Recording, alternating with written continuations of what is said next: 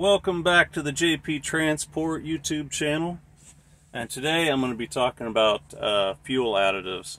I've never been a big believer in fuel additives. I just thought it wasn't necessary, but now, like I was mentioning before in previous videos, these emission systems are so expensive and so finicky.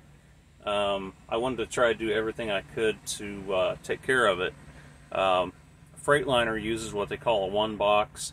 It's a box that basically it has, that's why they call it has everything in it, and it's one box that does everything. It has the DPF filters, it has the SCR system in it where the DEF's injected to it. So it goes in, goes through the filters, does a loop, is injected with DEF, does another loop, and goes out the tailpipe. And there's a lot of sensors in that. And that box is very expensive. It's I just priced one not long ago, and it's around $15,000 for that box now. So I want to do everything I can to protect the one I have, and it would be great if it would last the life of the truck. And if it doesn't, it doesn't. So, but anyway, I'm trying a product out that I can't really say one way or another with it because I haven't been using it long enough. Probably about 15,000 miles. It's a product called Max Mileage. It's actually, they call it a fuel-borne catalyst. It's not really just an additive, what they claim. They say it's a catalyst because when it's added to diesel fuel, it causes a chemical reaction that actually changes the fuel. And instead of just an additive that's being added to it, it does something else. Kind of like if you ever use JB Weld, it comes in two parts, and when you mix it together, it actually makes a chemical reaction and it will harden. Same thing, there's some two-part paints that have a hardener you mix, and when you do that, then it causes a reaction and the paint will set up. And so basically what this product is trying to do is decrease soot.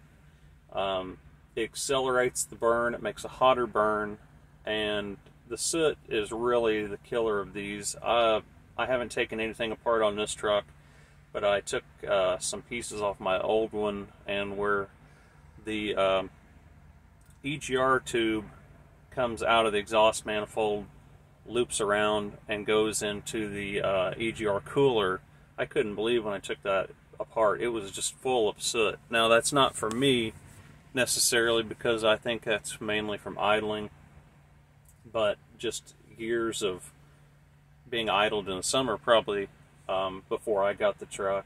I couldn't believe how much soot was in it. Today's oils are designed for that, and what it is they say they will keep that soot in suspension. It won't let it jam up into places. The engine will actually keep it what they call in suspension in the oil. Today's oil is a lot better than what it used to be. I just thought I'd tell you what they say, the benefits. I've got it written down on a piece of paper. They say it decreases soot by 60%. Decreased DEF usage. I haven't seen that myself. This truck, I've been tracking it. It's getting somewhere between, depending on fuel mileage, it's getting somewhere between 260 to 200, or it's getting somewhere between 240 to 260 miles per gallon of DEF. That's what this truck's getting right now. Fewer regens. A regen is what I was saying. When a DPF filter becomes clogged, it has to inject diesel fuel down the tube and create a hot fire and burn that soot out of those filters. That's how it cleans it. On this truck, like I said, I put 17,000 on it. There's different kinds of regens. There's a kind of a passive regen, they call it. It'll go do it going down the road. And then if your filters get bad enough, you have to do what's called a park regen. It takes about 45 minutes. The engine really revs up high, and it creates a lot of heat in that box. This one, I noticed the engine just making kind of a funny noise, and there's actually a filter reminder on the, you can scroll through, and it'll show you the condition of your filters. I noticed it's always as low as it'll go. But one day I heard it kind of making a noise. The line went about halfway. It only did it for a couple minutes. You could hear that it was like the motor was loading up a little bit or something, and then it went right back to as low as it would go. I haven't seen it do it since. So that's the only little regen, I guess if you want to call that a regen, that this truck has done, and that was me going down the road.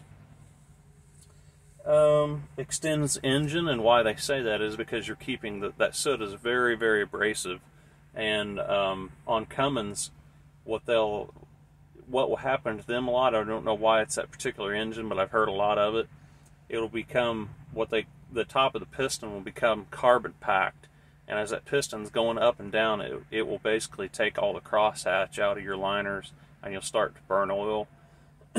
Cummins is known for that. And so if you keep the soot out of the engine, obviously it's going to last longer.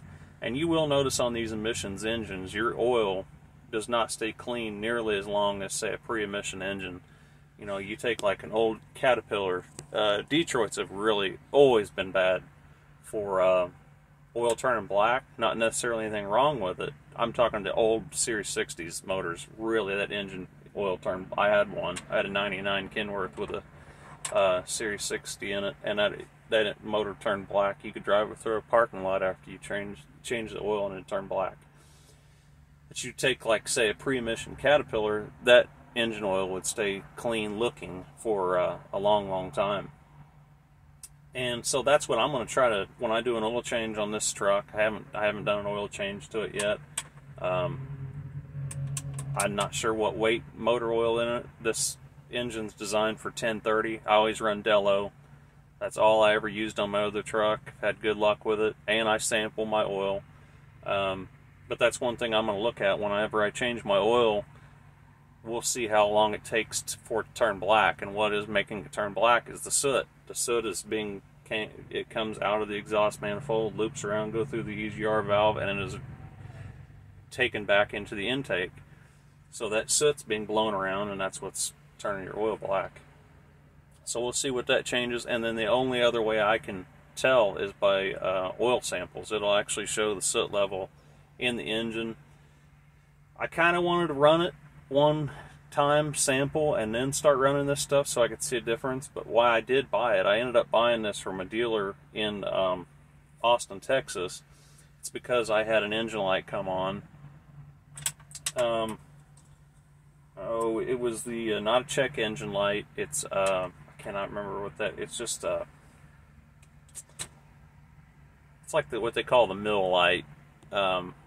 It's just saying there's something wrong. It's not going to derate you or anything like that. But I looked up the code, and it's what they said was NOx efficiency code low, and what that means is when that exhaust is coming through, it's injected with DEF, brought back around. There's a NOx outlet sensor, and it's going to see if that exhaust is clean enough to be leaving the tailpipe.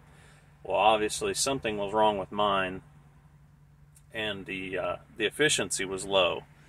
I mean, it's not like it's blowing black smoke or anything, but it's not getting enough of, I guess it's nitrous oxide. Is that what NOx is? I think. Don't hold me to that. But so anyway, I had that light come on, and I thought, well, I'm gonna start running that stuff. And it was on a few days, and it went off. And then it lasted about 2 weeks, and it came back on again.